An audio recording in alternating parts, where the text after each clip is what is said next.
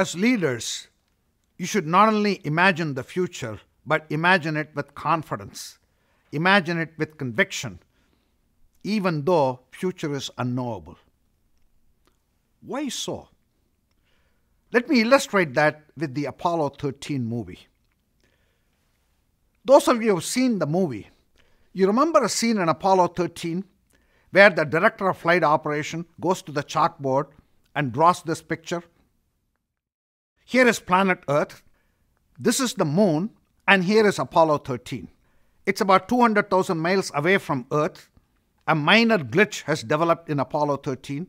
It's starting to lose oxygen. It's starting to lose power. So the challenge that they face is, how are they going to bring the 3 astronauts safely back to Earth? And very quickly, everybody realizes there is only a finite amount of power that's left in the command module. And that power can only take the command module up to there. This is an objective, undeniable fact. As you can tell, there is a bit of a gap there, is it not? Those of you who saw the movie, do you remember the strategic intent of the flight operations? Who is clearly the CEO of that mission? If you recollect, his intent was, we will bring the 3 astronauts home with time to spare. It's not even going to be a panic operation. Again, think about what is the probability he could do that? Maybe 5%? Clearly, this is a very, very difficult thing to do. There is a good 95% chance he could fail.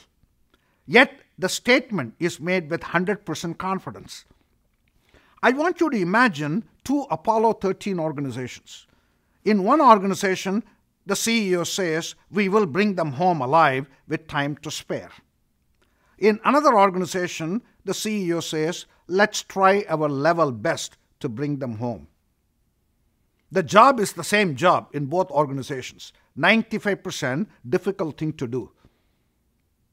Yet the 2 statements are different. I want you to reflect whether there will be a difference in the employees in these 2 organizations in terms of their engagement, their excitement, their empowerment. You will certainly agree with me.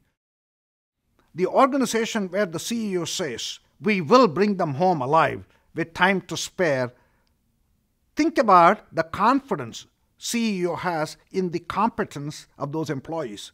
Those employees are going to say, I'm engaged, I'm in it. Contrast that with an organization where the CEO says, let's try our level best to bring them home.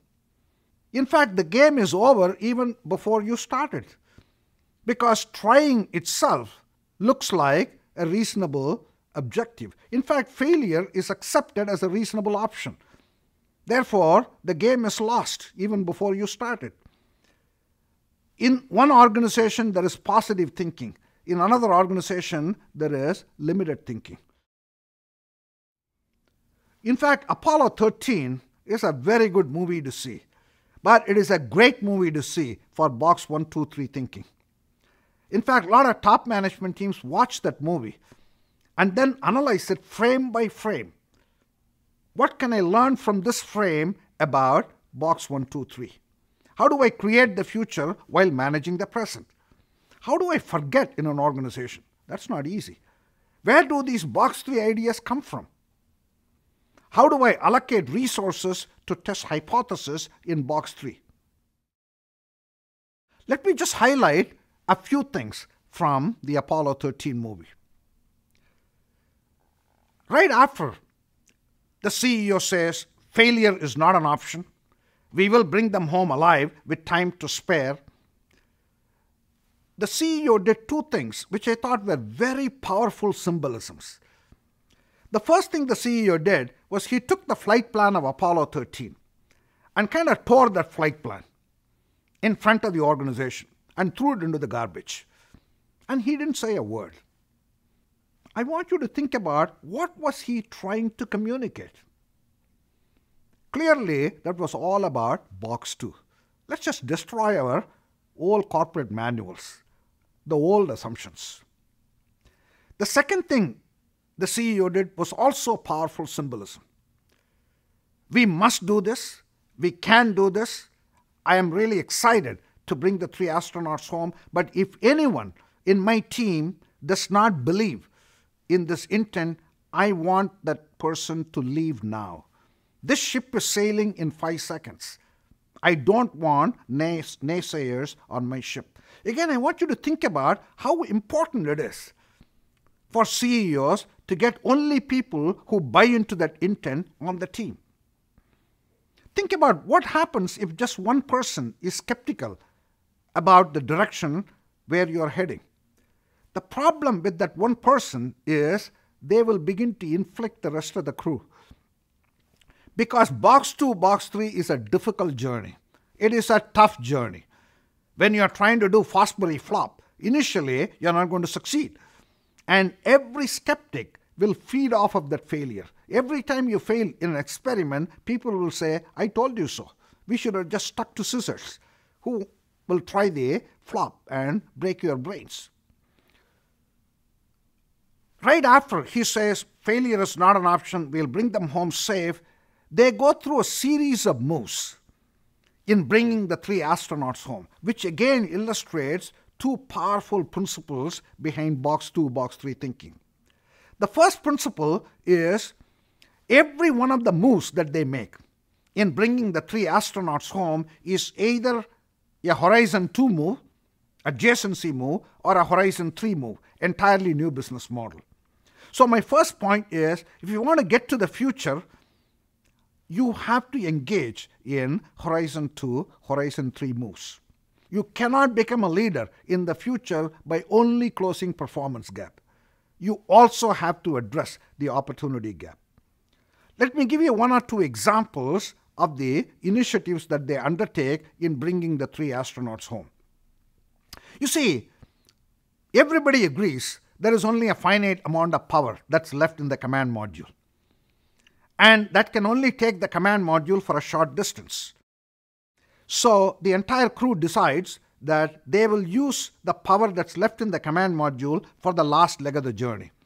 Therefore, they shut down the power in the command module. Power is down, computer is down, everything is down. That means human beings can no longer live in the command module. So they temporarily move the 3 astronauts into the lunar module. Now, you see, lunar module was designed to land on the moon.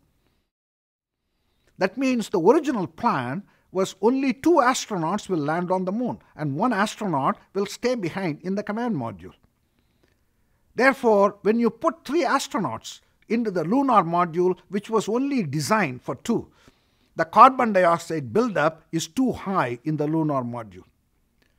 Again, those of you who saw the movie, that is the first challenge that they face. How do I contain the carbon dioxide in the lunar module, which is 200,000 miles away from Earth? You can't send spare parts out there. What are you going to do? And if you can't solve that problem, the 3 astronauts are going to die. And we have no backup plan because we have already shut down the power in the command module. Again, the way they solve that problem is a box 3 move, out of the box solution. In fact, every initiative that they undertake in bringing the 3 astronauts home is a Horizon 2 or a Horizon 3 move. None of them is business as usual in box 1. Let's take a look at the last challenge that they face, which is they have to escape from moon's gravity and enter Earth's gravity. Now, the original flight plan incorporated 200 extra pounds in the command module. Why? Because we are supposed to have landed on the moon and picked up 200 pounds of moon rock. We didn't land on the moon. Therefore, the command module doesn't have the 200 extra pounds. And without the 200 extra pounds, if you follow the original flight plan, you're going to skid off the Earth's orbit. And there is no way you can add 200 extra pounds now. Again, they come up with a box 3 out of the box solution in escaping moon's gravity and coming into Earth's gravity. So my first observation is, if you want to be a leader in the future, you must close opportunity gap today, just as you're closing performance gap today. The second point that I want to drive home with the Apollo 13 movie is every one of the Box 3 breakthrough idea came from the frontline organization. Not one of them was suggested by the chief executive officer.